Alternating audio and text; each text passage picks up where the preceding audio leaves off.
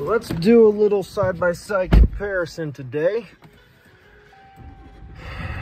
with the 5th gen and the 3rd gen. I thought this would be a good review to do for a few reasons. A, I've got 14,240 miles on my truck, and it's been almost exactly 1 year. 1 month from now, it'll be 1 year since this truck got delivered. And so I feel like I've owned it long enough to do this review, a 1 year review, even though it's been 11 months. They whoop. But I've driven it enough for the average mileage of roughly a year's ownership. And I can go over the couple of things that I don't like. For example, when I'm unbuckled, this thing like flashes and glitches out like that on the dash. It's not just like a little seatbelt reminder like that, which isn't so annoying. It like flashes repeatedly on and off the screen, but there's no like sequence to it. It's just like, depending on the bump you hit, it'll either pop up or go away. So that's one very, very minor thing that doesn't really affect the performance whatsoever of the truck, but it is definitely a little bit annoying. So I'm gonna turn this thing off. This is one of the differences you're gonna see. So I'm going to go over these trucks right here. I'm very lightly gonna throw in the 1st gen, but before we get into this video further, you can enter to win both of these trucks at the exact same time right now. Yes, 50 times entries are live for this truck and this truck at the exact same time, and it ends tonight at midnight. So tonight, August 4th at 11:59 p.m., the giveaway for dual entry is over. If you want 50 times entries in dual entries, which means every $1 you spend gets you 50 entries for that truck and 50 entries for that truck. It's not split between the two. It's legitimately doubling your entry. So it's essentially the equivalent of 100x. 50 for this one, 50 for that one, for every $1 you spend. So of course, the more money you spend, the more entries you get, but it only takes one lucky entry. So take advantage of it while you can. And the website link is in the description below if you want to check that out, or you can just go to lmpgear.com and it should pop up pretty close to the top of the search results. So now that we have gotten that part addressed, let's get into this video. So in the previous video, I did a comparison between the 1st gen and the 3rd gen, and I had spoken briefly at the end of that video of how I could very easily daily drive this truck over this truck. Now, keep in mind, I've not always had a new truck, so it's not like, oh, I've always driven that, so I don't know what it's like to own an older pickup truck. This truck right here is also mine. It's a half-ton Dodge gas truck with 272,000 miles on it. Okay, so yes, I know what it's like to drive an old truck. And, you know, my wife's personal truck right there is also a 3rd gen Cummins. So I can talk on the real differences in main things I like and dislike between these two trucks, because I legitimately have been around them and owned them for a long time. So I'm going to go through the difference, because there might be some of you that are just curious for the entertainment value, but there could also be some of you that are genuinely considering, like, do I just pay cash and get a $20,000, $25,000, $30,000 if you want a really nice one, 3rd gen 5.9 Cummins that's nice and clean, or do I go with something that's, you know, brand new? Maybe you found a brand new one for 65, 70, 75,000 bucks. You're like, I could just put 25, 30 grand down on a new truck, and yes, I'll have a payment, but are the benefits worth it enough to have a new truck over an older pre-emissions truck? And I'm going to go over the details, and this is just my personal opinions and feedback on the truck. Some of the stuff is not just an opinion, but a lot of the features I'm going to talk about and the things that I'm going to discuss are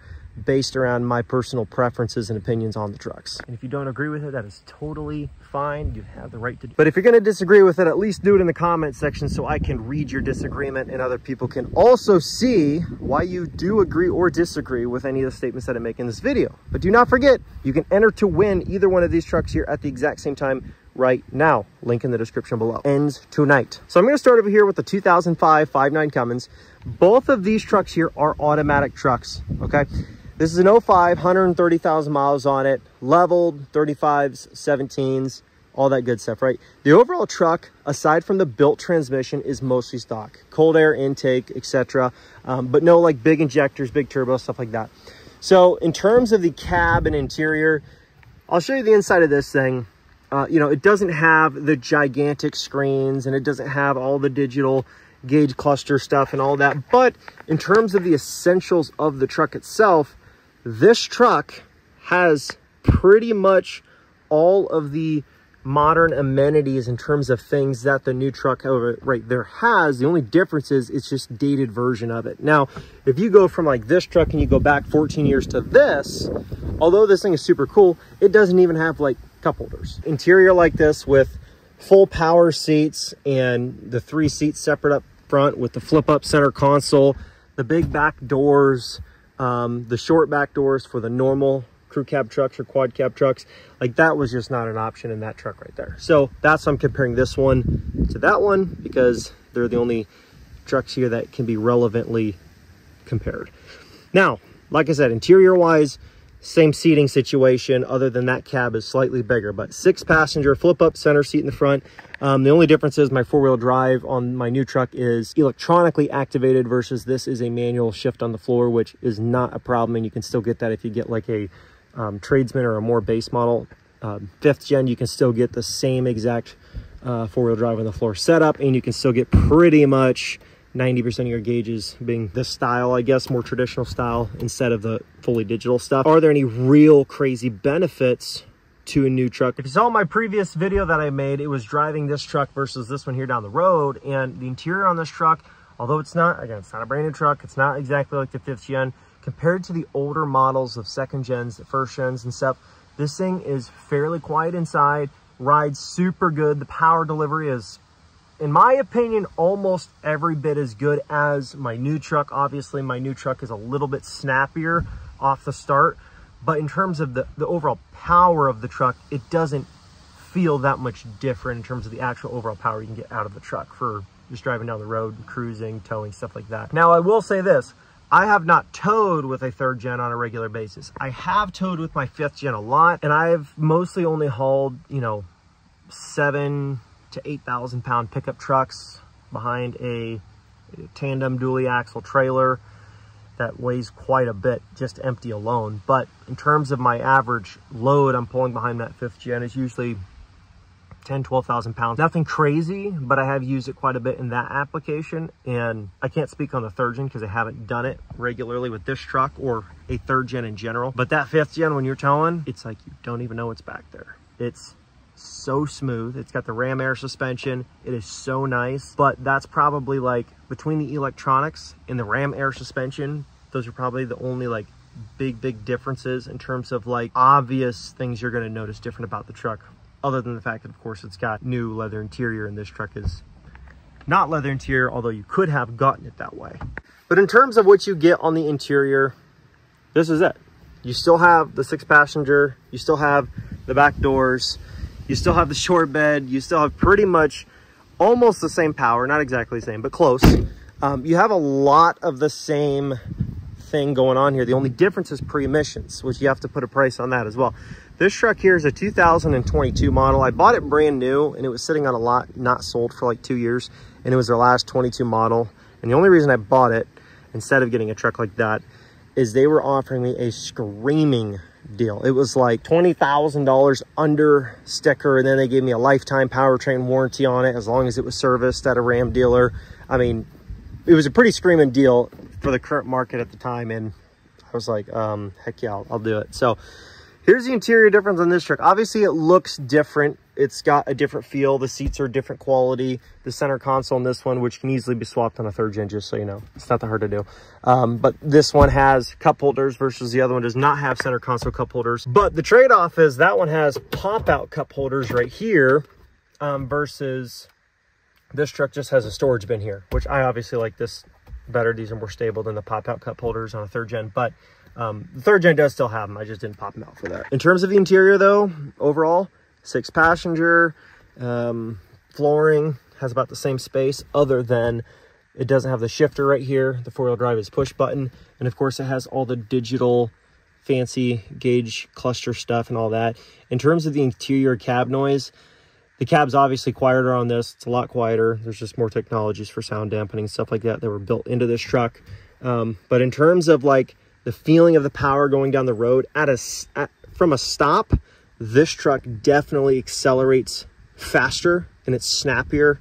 I don't know if that has to just do with the fueling on this truck or the turbo on this truck, or it makes a little bit more power. All I know is the way that this thing puts down the power from a stop, like 0 to 60, it's much snappier than obviously this truck here, which is 20 years older, almost 20 years older. But in terms of the overall power, in terms of like how it feels once you're getting up to speeds and stuff, I mean, the third gen has the power. It's just not delivered the same way, if that makes sense. This truck has all the power options, but that truck also does. Again, my main things I'm going to point out that are different, if it makes a big difference to you, the feeling of the interior in terms of if you get leather in a new truck even versus these ones.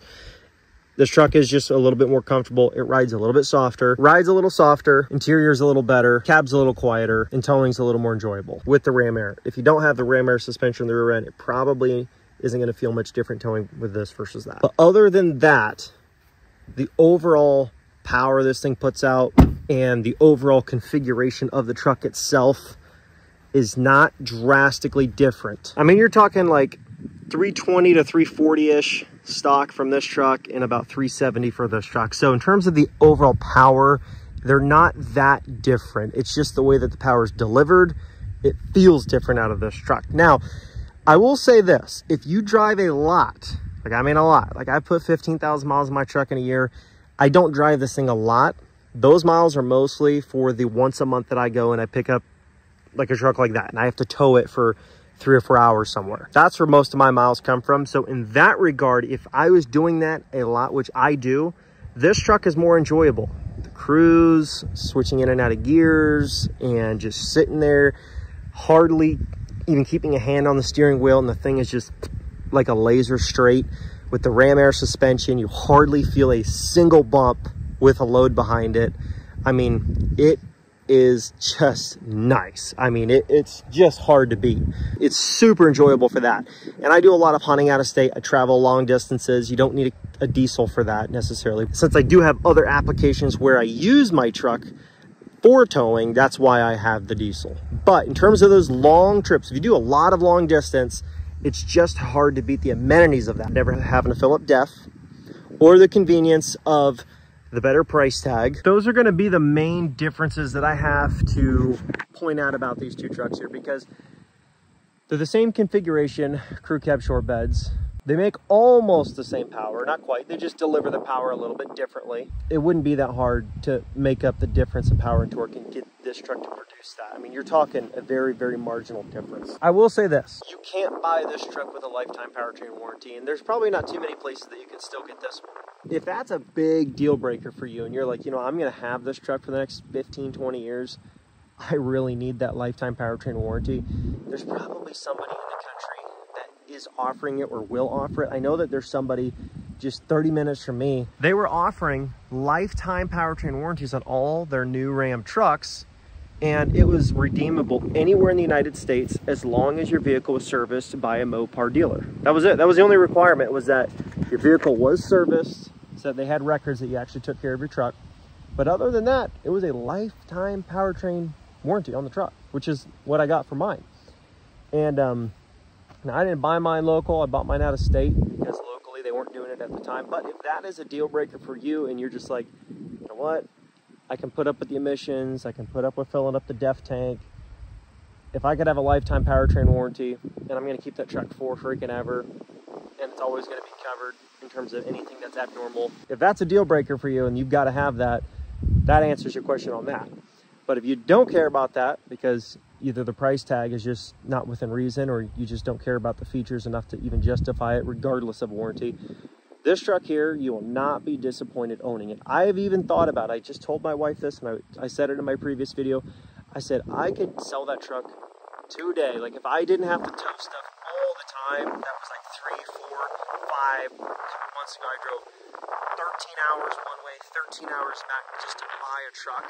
It was like, the overall trip broken up was like 2.5 days of driving between breaking up the trip. If I did not have to do that kind of stuff, I will probably at some point own one of these if I do not have to do that much driving or something similar. Currently, this fits my needs better because of the business that I'm in.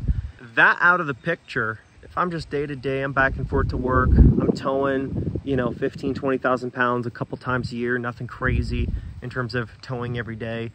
And I just want a good running, reliable diesel that's comfortable and it meets pretty much all the needs. It's just not blinged out like this thing. This truck will do pretty much everything this truck will do. This might do it with more style, but this truck will do pretty much everything that mine can do. Almost everything. So take that into consideration. The main difference is if you can get a lifetime warranty, that's great. You can on that. And if you like the fancy stuff, obviously you're not going to have that in this truck. In terms of the overall truck itself, those are my only main things that I would say to consider. And hopefully you guys will take those things into consideration. Now, hopefully that was of some type of value to you, because I know that these trucks, sometimes, you know, sometimes when you get into the new truck shopping thing, you know, like, you know, looking at stuff like this, you go, oh man, I gotta have it. I gotta have it, gotta have it, gotta have it. Like, it's so much different. It's so much better. And although I am not disagreeing that it's totally different in terms of style and certain features, in terms of comforts and amenities and luxuries that you don't need, but they're just nice to have, this truck has tons of things that this truck just, it doesn't have. And you just can't even install it on the truck. Like, it's just never gonna have it. But in terms of things that you need to meet, in terms of criteria, like 4 doors and a short bed or a long bed, and 4-wheel drive and the power, this truck can tick all those boxes just fine. I was gonna put a cap on that video there. Hopefully that was of some value to you, because I know that in the market of these trucks, like, I even had a buddy who was looking at getting a new truck, or he was debating just getting a clean older truck like this, and he's like, man, he's like, would I just rather put the money down, try to find one of those with lifetime warranty? If I'm going to keep it forever, it might be worth it to me. But then again, I don't necessarily want to have that kind of a payment or that kind of a price tag on a vehicle, you know. But those are things that I would bounce back and forth with him in the conversation. I thought this would be a good video to share with you guys, because I'm sure there's people in that same predicament where they're kind of debating back and forth, like, do I get a new truck? Do I just, you know, something like this? What are the things that somebody that owns both of these things would say the real main differences are? Like, what are the real differences? Like, what are you looking at that's like actually noticeably different? Wide interior, more fancy luxuries you don't need, but they're nice to have. And if you're towing a ton, this thing's definitely easier to keep in the lane when hauling up a ton of weight and effortlessly towing up and down hills through all kind of terrain, grade changes and all that stuff. But like I said, I have not towed with one of these enough to say that they can't do the exact same thing just as easily. Okay, so I'm not saying this truck can't do that, because I haven't done it. All I'm saying is with this one, that's my experience, and I would have no complaints in that category. Just fancy luxuries and add-ons, but the overall trucks side by side, pretty much the same in terms of power, output, and what they're capable of doing. It's just a matter of what's your preference and what's your price tag. If you'd like to enter for both of these trucks at the exact same time, this is your time to do that. It ends tonight. So if you do not get in by tonight, you cannot get entered for dual entry for both these trucks at the same time. 50 times entries, link in description below. Thanks so much, guys. I will catch you in the next video. Peace.